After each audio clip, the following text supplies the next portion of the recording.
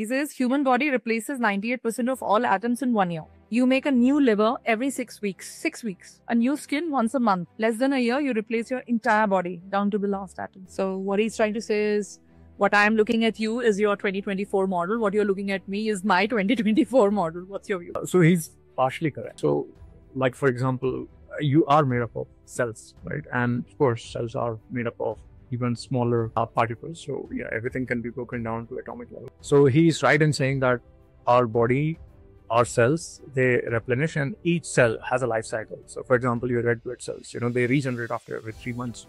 So after 3 months, all of your existing red cells will go away and new will take place. So what we refer to as mitosis, or new cell formation. And then there's the phase where the cells die, right? So phagocytic activity or apoptosis, right? So where cells take birth and then cells die, right? You have mitosis and then you have apoptosis. And this happens in your entire body. For example, your skin cells, they replace every week, maybe 4 or 5 days or a week.